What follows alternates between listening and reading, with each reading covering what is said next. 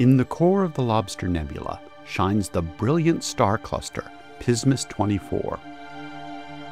NASA's James Webb Space Telescope captured this dramatic scene, illustrating how newborn stars can reshape their environment. Heated by the stars, these clouds of dust and gas glow brightly in infrared light. One newborn star helps illuminate and evacuate a cavern within the clouds. Strong winds and energetic radiation from the massive stars stream across and erode the dust clouds. Long, finger-like structures point back toward the cluster of stars.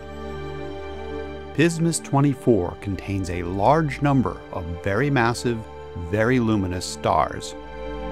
The brightest member is actually a multiple star system, with at least 3 massive stars orbiting each other.